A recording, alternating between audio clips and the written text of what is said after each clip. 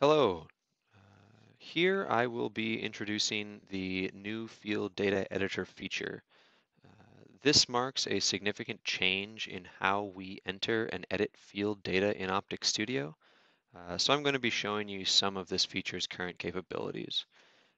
This feature is certainly still in a development stage, so it will be updated significantly over the course of the beta program.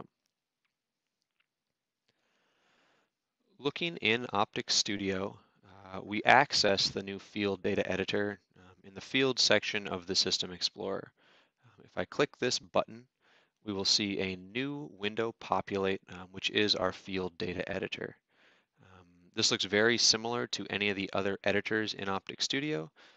So here we can see that we have each row corresponding to an individual field in the system, and each column corresponding to some property of that field. Here we have the field values, we have a weight, and any vignetting factors for those individual fields. The functionality of this editor is exactly the same as any other editor in OpticStudio. So you can copy cells, you can paste cells, you can enter information in the same way as you would directly here. You can hide columns, you can move columns around, so on and so forth. Some of these functionalities are not yet active, but all will be in good time.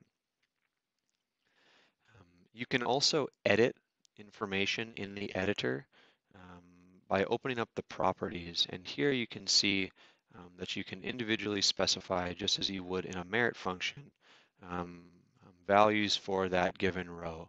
So here I enter a value of 5, and I see that populate down in my editor here. I can also automatically populate fields based off of various distributions. You'll notice here in the Tools section under Distribution that we have a variety of different distributions that you can use. Some are new. In this case, if I want to add 15 uniformly spaced Y fields, I can enter 15 in the number of Y fields and maybe a 14-degree max angle to match my initial system. If I hit Apply, I will see those then populate.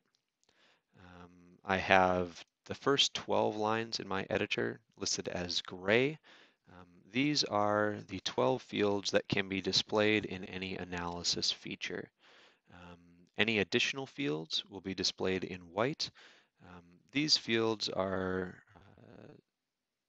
accessible and usable for tolerancing for optimization purposes, but they cannot be displayed as part of a group in any analysis feature. You can choose to display individual fields in individual analyses.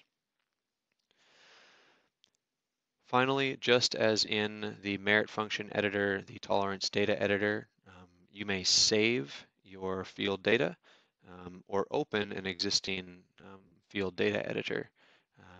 There will be a variety of other functions similar to those windows yet to be implemented in this feature.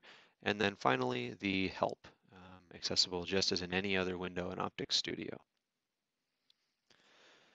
I think that about summarizes the extent of the current capabilities of the Field Data Editor. So thank you very much, and we look very much forward to having you help us test this new feature in our beta program.